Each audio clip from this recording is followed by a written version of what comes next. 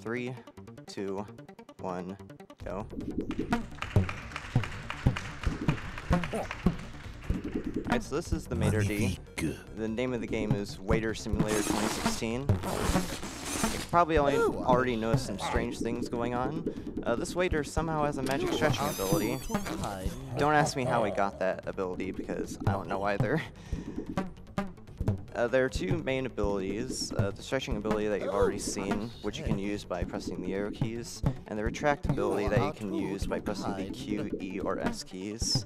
And there's a little thing you can do with the retract mechanic, where you can jump while you're retracting, and that's an intended mechanic in the game, but we can exploit that mechanic to get jumps that were not really intended to get. And that'll become more apparent as the game goes on, because we'll be skipping a lot of things with it. Magnifique. Right now it's just going through these levels.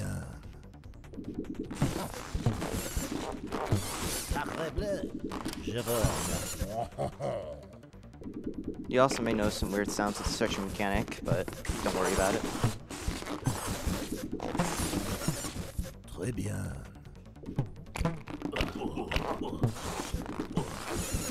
Oops. Très bien. Almost fell on the spikes there, but we're fine.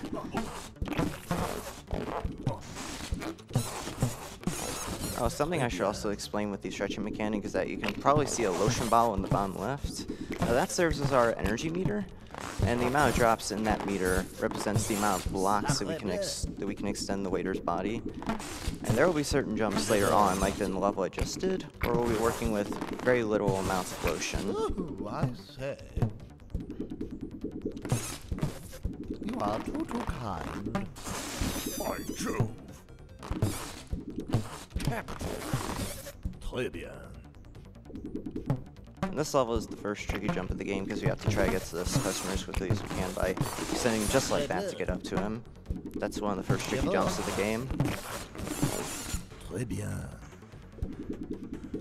This level is probably one of the more fun levels for me to do. Merde. Okay, never mind. Dying in this game is pretty bad, because if you die in a level, you have to redo the whole level over again, which is not necessarily that fun.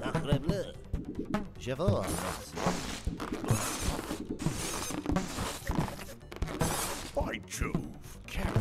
Anyways, I was saying, this level is probably one of the more fun levels for me, because I really like platforming in it. Voilà. Merci mille fois. One other thing I also forgot to mention with the stretching mechanic is that you can jump while you're retracting. Or no, not that, but you can retract one block to the right, Magnifique. and then, or no, stretch one block to the right and then instantly cancel it by retracting. And you can chain that together for really fast movement like I did there. Also, there's bombs in this restaurant as well as spike bits, but again, just ignore that.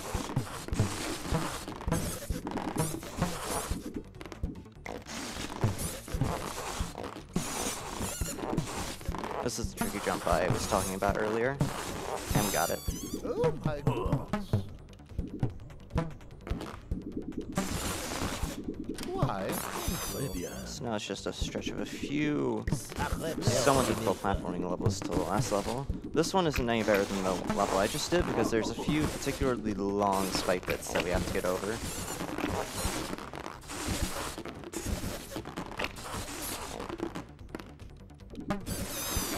And there's this one bit of spikes there in the corner that is really mean and likes to kill me as I finish this level, so let's hope that doesn't happen. And that didn't.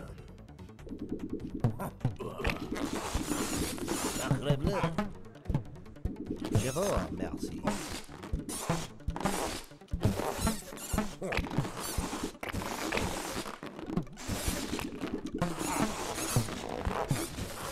By Jove. Much obliged. Magnifique.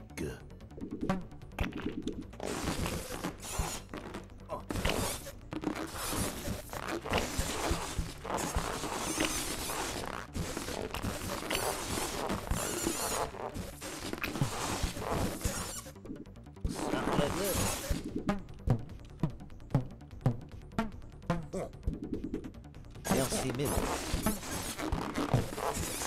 Voilà. Merci mille fois. So now we're on the last level. This level isn't too bad, in all honesty.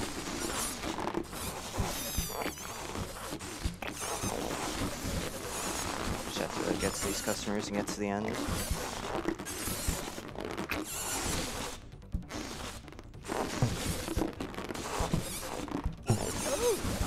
Hey, why, thank you. By Jove, much obliged. Alright, so this is the last level of the game, which also, oddly enough, serves as the credits level, and timing will be coming up in a little bit.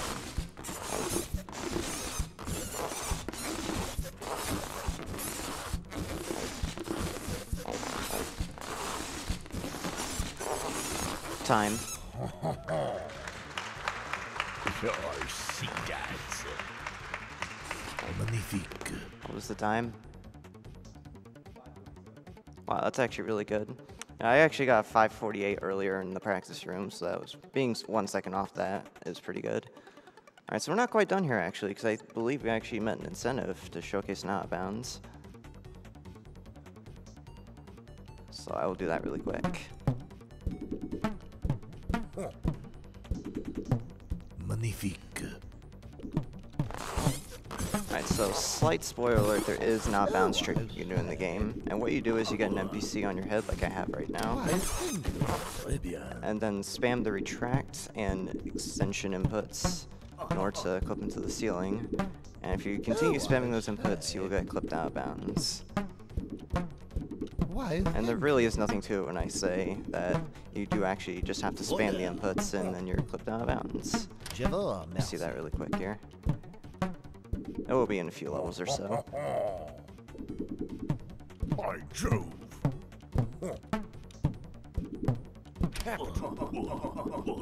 Magnifique.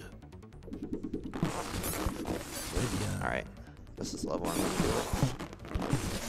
So let's see how quickly I get this. This can be a bit tricky. There we go. Alright, so this is a glitch that I like to call doing the wiggly worm. And the reason for that is because clipping out of bounds in this particular level causes Waiter Sprite to mess up, like you can see here, such that he ends up looking like a bit like a worm.